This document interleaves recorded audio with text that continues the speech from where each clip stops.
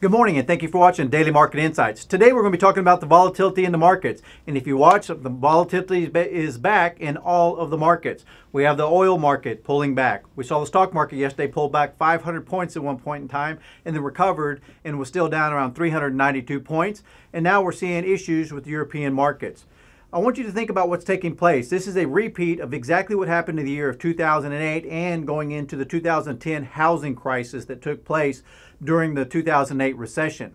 Why would the European markets affect the United States so drastically? I want you to imagine that the relationship between the United States and the European markets is a very close relationship between a brother and a sister. And if something is going wrong in one home, it typically leaks over and affects the other in the household. The question becomes is how much risk is sitting here with the markets in the United States, and right now there's a ton of it. And if you're watching the news today, they're telling you and painting that's a bed of roses, that everything is recovering. It was just a blip in the road. It's more than just a blip in the road. There's a ton of underlying issues that we've talked about and have continued to talk about. I want you to think about the money that you have sitting in your 401k, your IRA, and you're sitting in the stock market right now. The stock market has seen a variable move of roughly 600 points more than 29 times in the last 120 days.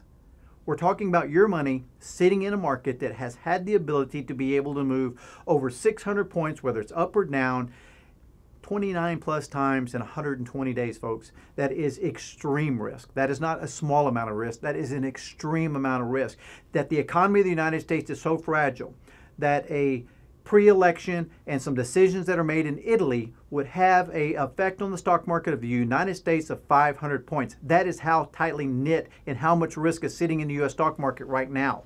If you're watching and reading the information as we've continued to ask you to watch, not just watch the news, because what you're watching in the news is they're going to flip-flop back and forth every single day. One, it's great, one, it's bad, one, it's great, one, it's bad, back and forth, and you're not going to get the real information.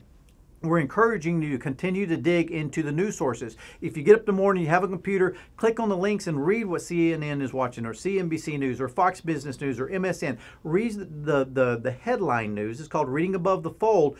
Catch one, and you'll start seeing a common ground between the news articles, whether it's a recession, Forbes magazine, CNBC News, Fox Business News, all of those news broadcasting sources, they're not telling you on the news, but in their news sources, whether it's a written piece of paper, an article they write, or it's in their email blast, or if you just click on their link, you'll start seeing some of the same verbiage used by multiple news sources. And when you start seeing that type of information, that is the information that you have to take note of, because that's where the real source is. And you'll start seeing a trail. It's a breadcrumb trail that will lead you to the real facts and information that you need to safeguard yourself.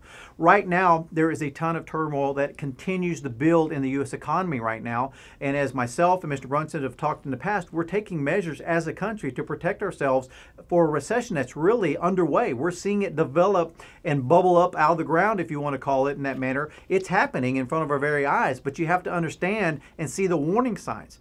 The general average individual that is out there believes that it is coming. They just don't know when. We're getting the warning signs at a level that we've never seen probably in the last 20 or 30 years. We get some soothsayers, we get some forecasters that give us some information, but you're getting information from some of the most reliable sources that are telling us that they believe that we're headed not only to a recession, but a depression.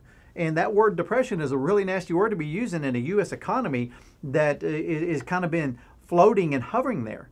The world outside the United States is setting up. If you look at some of the other news sources, such as the BBC, or if you can tune into some foreign broadcasting, they're going to tell you that the U.S. economy is in trouble, and they're preparing at the highest level that we've probably have ever seen from an economic standpoint. This is something that's been taking place for years. We have to remember that the U.S. economy is sitting at a debt level that is approaching $22 trillion. That's just one portion of the budget that's out of whack. That's the number that you're hearing. The debt goes way beyond that. It is in the trillions upon trillions upon trillions above and beyond the 22 trillion. The U.S. debt clock is a great fundamental or factor to go, or news source to go look at. You can type on your computer usdebtclock.org and pull up the information, and it'll show you all in real live numbers from the Board of Labor Statistics, the Federal Reserve and Treasury Departments, where the debt and where the money's going in the United States. The numbers are turning so fast it'll hurt your eyes if you watch it for a period of time. It's important to understand, as you as a consumer that has concerns about the economy, to be able to reach out and look at some of these news sources to help safeguard yourself.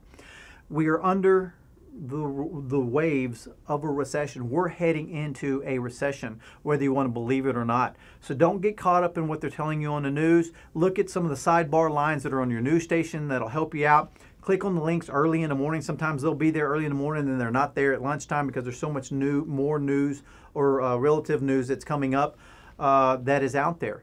So all we're trying to do is give you the best information that's available, that's out there to help safeguard yourself against what is going to be happening long-term down the road here in the United States.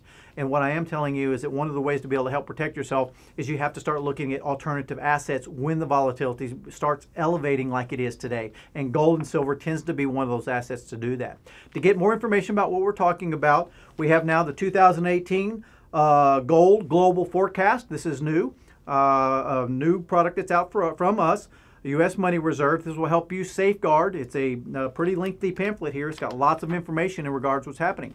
Forbes magazine 3 weeks ago is predicting $1,600 an ounce by year end. That's a huge increase, folks. That's 27% increase in gold. I've been in this business a long time, and for gold to move 27% in 7 months, it can happen. Do I think it's going to happen? I think we see some really good gains in gold in 7 months. 27% forecasted by Forbes magazine, pretty strong.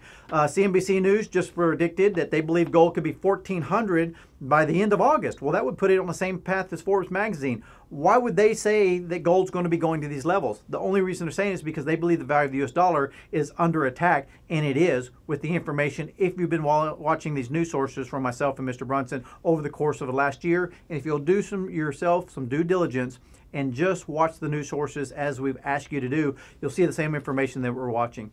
As always, thank you for watching Daily Market Insights. We look forward to seeing you later on in the week. As always, you're more than welcome to click on the link below, leave a comment. We'll get back to you as promptly as we can, or give us a phone call, which is also listed on the bottom of your screen. As always, thank you for watching Daily Market Insights, and get yourself a free copy of this, and this will help you out.